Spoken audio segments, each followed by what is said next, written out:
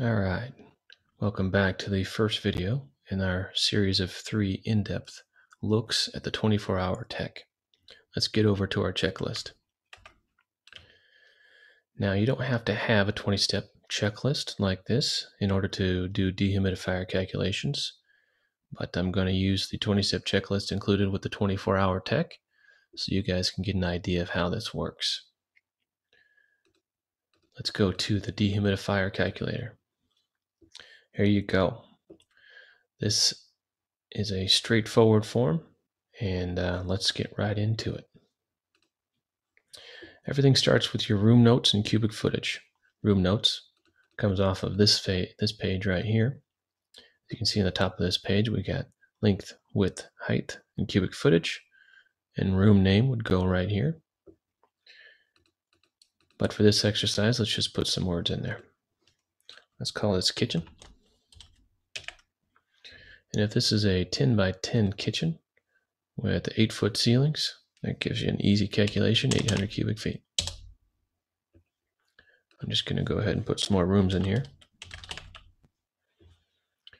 and estimate some cubic footage.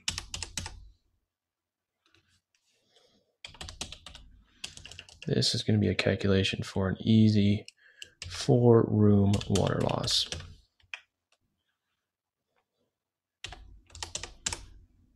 Nope, not 9,000 cubic feet. That'd be a big room, wouldn't it?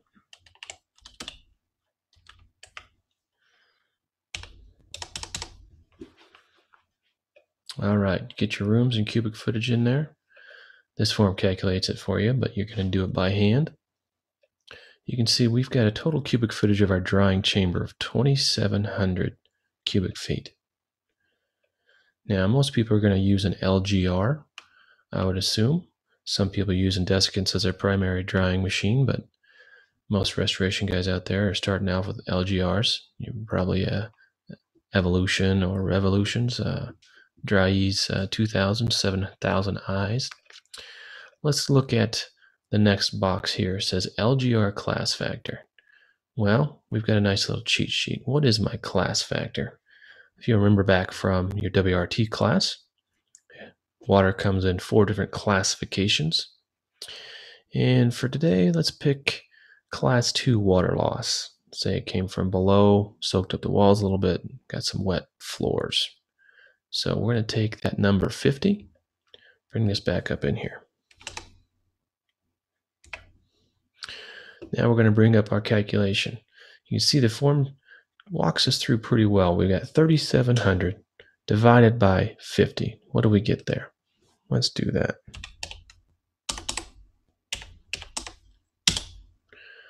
That gets us 74. That means we need 74 pints or more removed every day. Well, what kind of machine's going to get us there? Well, one Evolution would almost get us there. One 2000 would definitely get us there. But let's play around with the idea that, hey, all we've got in the truck are 2 2000s. Or, I'm sorry, 2 1200s. Well, if I plug in here 2 1200s, let's do the math again. 1200 is an LGR. That's actually not even an LGR, it's just a refrigerant dehumidifier. At 65 pints per day times 2 machines gets you 130 pints per day removed. Run my calculation all the way down to 130.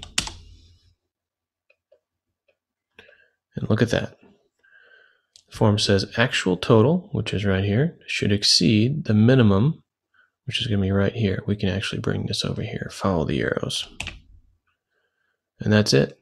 We've got a drying chamber that has been adequately dried. How's that?